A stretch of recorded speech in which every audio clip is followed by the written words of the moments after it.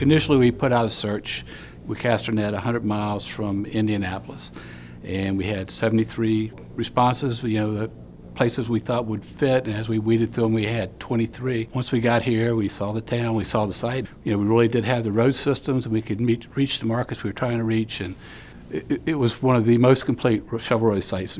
Because the owners had gone through all of their due diligence, it made it incredibly easy for Mark and our team to put it all together and get this thing built in the speed and fashion that we did. You could just tell that it was a community where people watch out for one another and they truly care about their neighbor, and it was very picturesque. It felt like a Norman Rockwell painting to a degree, and instantly sold us on the area and the community. I was very, very impressed by how easy it was to locate talent here in this area. In actuality, as soon as we announced, we were flooded with responses, and I think it was probably one of the quickest hire-ups we've ever had. We're actually able to fill our management team positions in addition to all the positions within the warehouse. There's definitely a great pool of applicants here, and I think you've done a good job at tapping into them and communicating opportunities within the community. They're loyal, and they really wanted to find a home. It was more than just a job, and